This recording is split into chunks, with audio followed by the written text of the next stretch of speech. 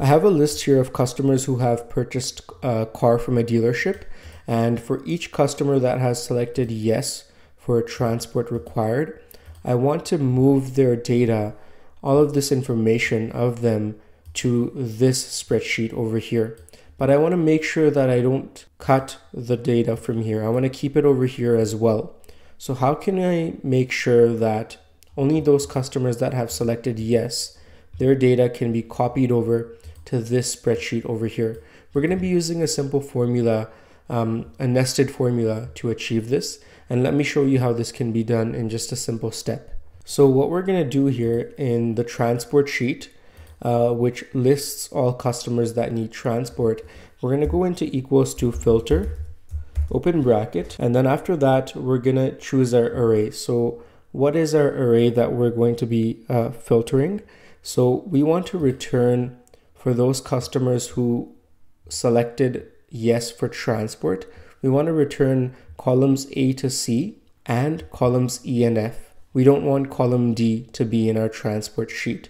Okay, so I'm going to go ahead and within my filter function, I'm going to go into another function called ChooseCols. So choose columns, and the columns are going to be the customer name, vehicle purchased, and purchase date. So column 1, 2, and 3. And the table is going to be sales data.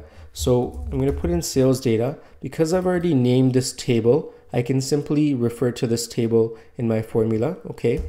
And the columns are going to be 1, 2, and 3. So 1, 2, 3.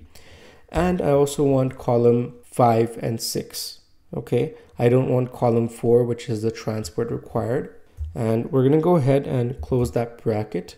Now, the include section over here is asking me, from this data, which rows do I want to include? I only want to include the rows in which column D is yes for transport required. So I'm going to go ahead and go to sales data here, and in square brackets, I'm going to select transport required, and then I'll close the square bracket as well. I want this to be equal to, in double quotes, yes, okay?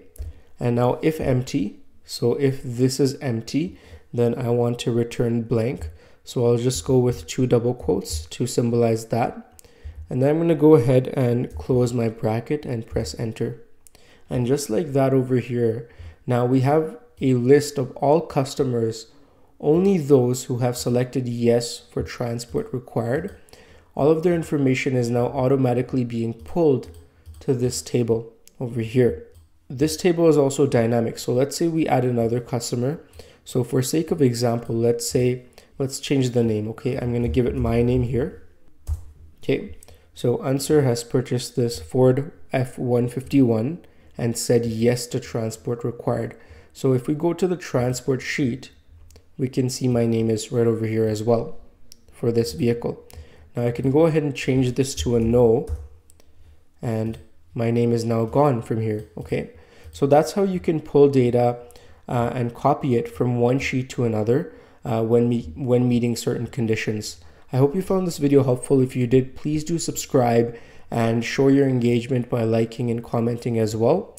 And I'll see you shortly in the next video.